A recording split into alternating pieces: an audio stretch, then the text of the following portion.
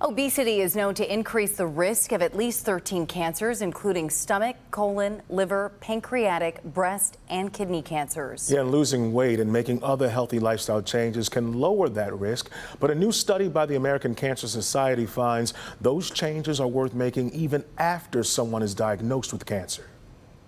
It's a devastating diagnosis. Cancer can make a patient feel like so much is out of their control. But a new study suggests there are things that can be done to lower your risk of dying from an obesity-related cancer. I think that that's a great message of not being able to feel hopeless that, well, I've had my treatment now, it's out of my hands. American Cancer Society scientist Dr. Alpa Patel is senior author of a new study that shows 4 factors that can improve the odds of survival after an obesity-related cancer diagnosis. First, getting to and maintaining a healthy weight. Next, exercising regularly and eating a healthy diet. Finally, limiting how much alcohol you drink.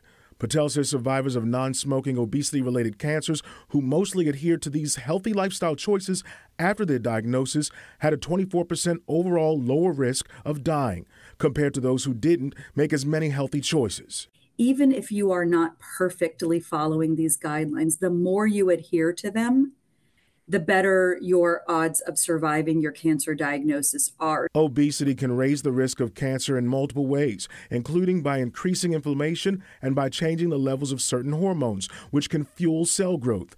Patel says even if a person with cancer wasn't making healthy choices before their diagnosis, choosing to be healthier afterwards can help. It's a great opportunity for clinicians to reinforce to their patients, as well as for patients themselves to know that it's not too late to start after that diagnosis.